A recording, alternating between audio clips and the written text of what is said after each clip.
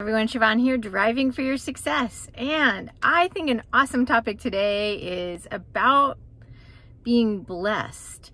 So a lot of people want to be blessed, they send blessings, but what is being blessed? Well, if you find that you are struggling, that you're stuck, that you're in a funky place, then it's really a good time to double, triple, quadruple down on the idea of how blessed we are. And it's not like first world, second world, third world. It's really take note of the things that you have in your world, your life, your circumstance in and of itself, and look for the blessings there. Because listen, if you're focusing on other people and blessing other people, and yet you're the one who needs blessing, then you're not in the receiving part of the giving and receiving. If you only give, you're going to be depleted. So there's this great formula. It is in giving that we receive. So give and receive, and give and receive.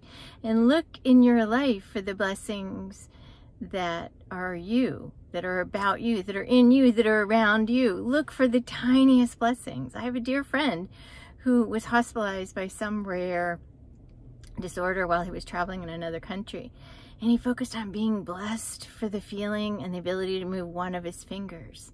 And this young man had been completely immobilized, and he focused on being blessed in the idea that his one finger moved, and then he focused on the next finger, and he went through his entire body.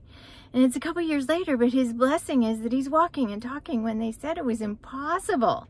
So blessings are amazing energy if you focus on the things that you are blessed with.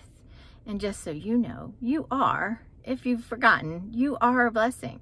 It's a blessing that you're here. So may your world be more filled with light and love and joy and abundance, and may the striving for success reach far and wide for anybody who needs extra reminders to be blessed. My name is Sheevaun Moran. Go to SheevaunMoran.com for more information and to find some cool things that are going to help you get blessed in your business, your life, your relationships. Have an awesome day.